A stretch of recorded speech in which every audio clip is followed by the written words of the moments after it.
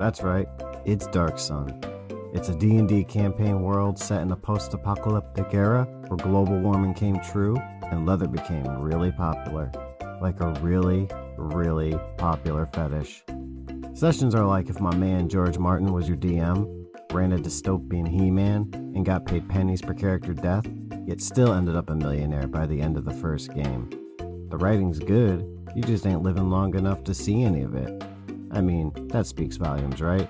A sandbox game where everything leads to a party wipe. I love it! Who doesn't want to remake characters with every choice? So what's with the name Dark Sun? I mean, it's got a sun. Well, two suns actually, and neither seem particularly dark, unless bright yellow is close to black.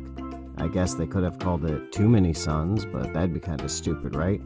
Wait a minute. Who is this homeless-looking Skeletor in the picture? Is that a space helmet? Why does his robe look like it's made out of a Walmart bath towel? Am I supposed to be scared of this guy? Am I supposed to be afraid of any of these guys? These fanfic sex sloths from the Goonies? What is this? Dark Sun was a great purchase. Scrape up 50 weeks of allowance, and you got all this. And it came with a banging map. Now that speaks quality. Look at that name. Lake Pit. Lake Pit. Lake Pit. It really made me want to explore the world. I mean, just set right out into the deserts. The rocky deserts, the squiggly line deserts, the dotted deserts, and this giant stain of off-white that covers half the map. It's a desert world, so everyone is hot all the time. Ooh. Oh, ho, ho, ho, ho. Hey! I mean, what happened? Was it a BDMS club gone Mad Max? Why is everyone so angry? That's a good intro to the game, right? See this face? This is your face after every session. It's the perfect expression for playing an entire adventure hook and getting clay coins as your reward. That's right, you got paid in dirt. Forget gold, fuck you, this is all you get. Dark Sun was a nightmare, fueled by the fear of the apocalypse and hatred for fun. But it was a great setting if you were bored of the standard D&D races. Just check out all these new races, like the praying mantis, a big guy, a bald guy, a short bald guy, and elves. Though they aren't like your Tolkien elves, because these elves are angrier. Just like Tolkien elves. But the story is cool.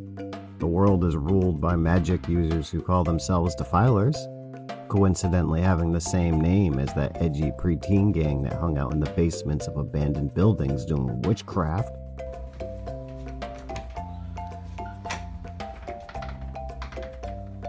Hello. We're the Defilers. I hated those guys. I couldn't get enough of this setting. The world had everything. Cannibal halflings, bowel-emptying Lovecrafting monsters, and sexy leather outfits. I mean, I still remember the description of my first character. A sweaty, muscled man with no hair wearing strips of leather. Sounds pretty sexy. And my friends? Well, they wore even less. Was there a story in Dark Sun? I don't know. I died all the time. Every single time. From thirst, dehydration, having no water, lacking something to drink, and spontaneous psionic combustion from having no water. The possibilities were endless. It came with some pre-made adventures with bugs and stuff, but I never got to see it. I was too busy looking for an oasis. And dying. Looking for an oasis. Would I recommend Dark Sun? Absolutely. If you're going to roleplay characters straight out of a dominatrix setting, your session should be filled with elements of pain and questionable erotic art. I still cry about it in the shower. Oh, and did I mention you start with stone weapons? That's some shit.